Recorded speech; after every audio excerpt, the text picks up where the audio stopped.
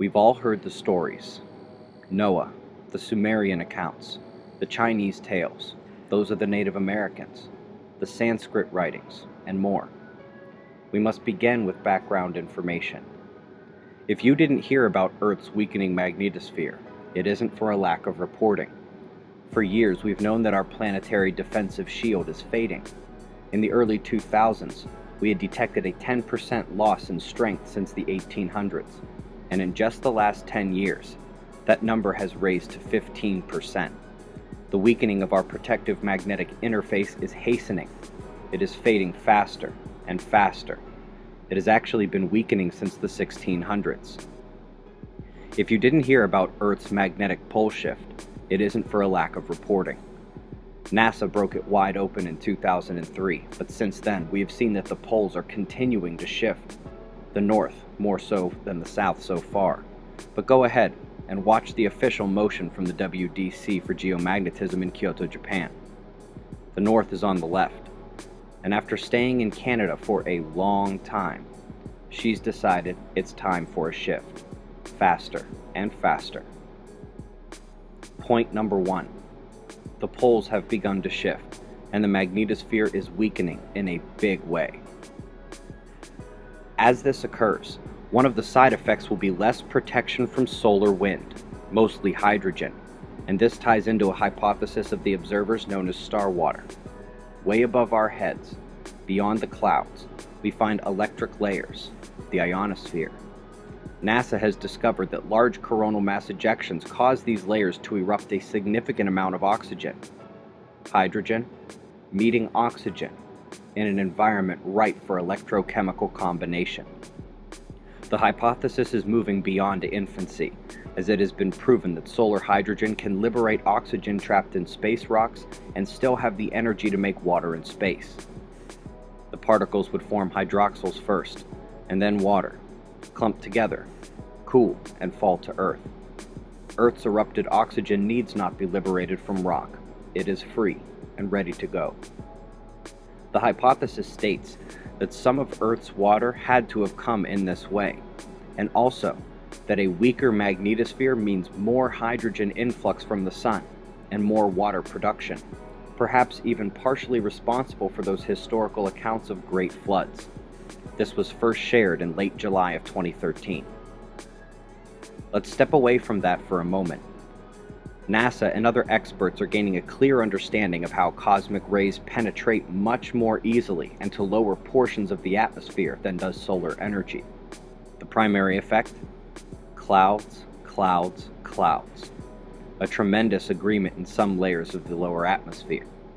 Our weakening magnetosphere will let in many more cosmic rays. And furthermore, it's now widely accepted that sunspots, or high solar activity, decreases cosmic rays. In times of solar quiet, see an increase in galactic radiation.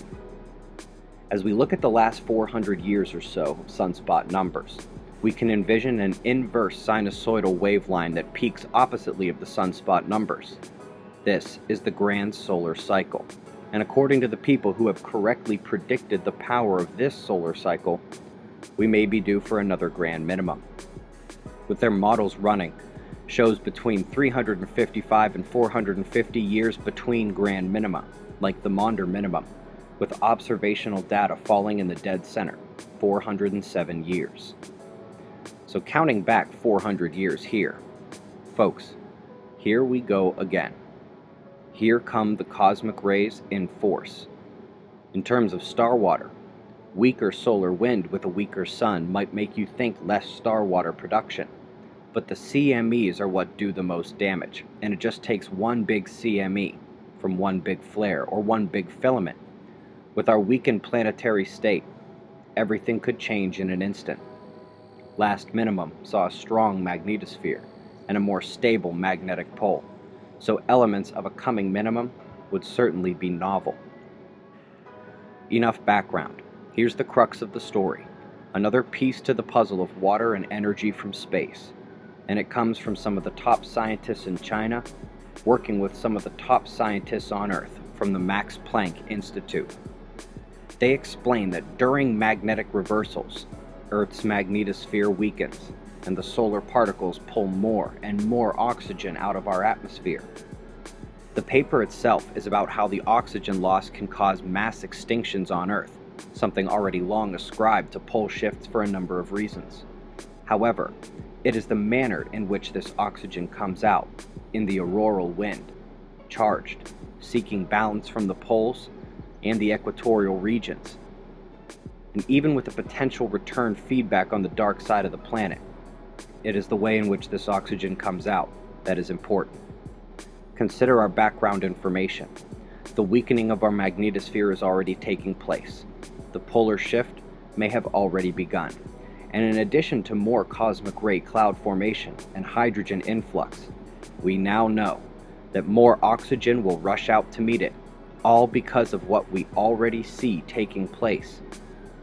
Now that the Solar Dynamics Observatory is in place, we have a new appreciation for the Leviathan eruptions on the Sun and the importance of Earth's magnetosphere. We've all heard the stories, not just of floods, but of the planetary orientation in chaos. It's now basic science.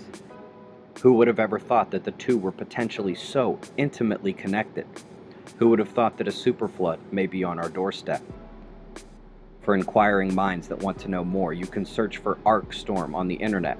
And for more on Starwater, please visit suspiciousobservers.org.